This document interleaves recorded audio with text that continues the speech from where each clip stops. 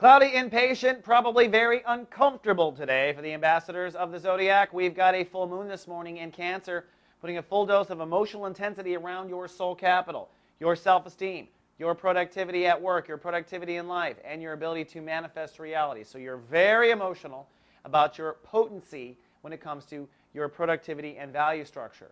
But remember, a full moon is an opposition, a tug-of-war, and today the sun is at 29 degrees. Now the 29th degree is the tested degree.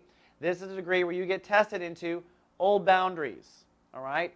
Old boundaries. You've spent 1 month examining where you begin and someone ends, all right? The boundary between you and others, the boundary between you and yourself, what you will open up to, what you won't open up to, putting blocks on yourself, opening up to the universe, all right? Opening up to receiving, or closing down, putting up boundaries where it's appropriate, energetic boundaries. So a whole month of examining boundaries, and today your soul capital gets irritated, and that tests if you can hold those boundaries.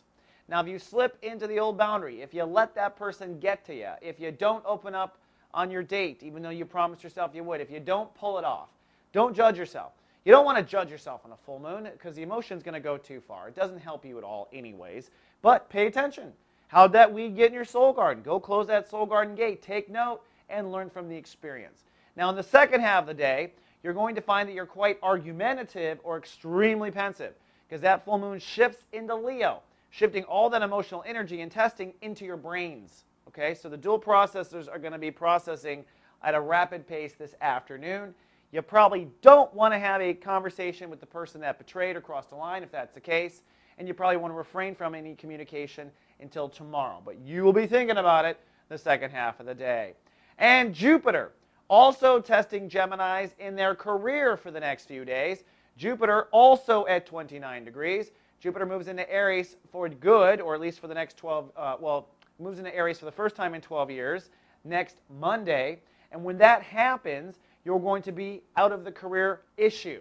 You've been working to expand your career, expand your legacy, expand your ideas of what you can do on the planet, how you can have or leave a mark on the planet. So your old career plan or your old career woes might trigger you between now and Monday. And that might even add into your self-esteem and boundary issues. Okay, if you let your career get to you, that's a boundary. Why are you letting it get to you? Because you don't feel valuable at work. And you're being tested not falling into the old workspace. So the three are really all working powerfully together today. And I think that if you can just make it to tomorrow and make it in your career till Monday, we're good. We're golden.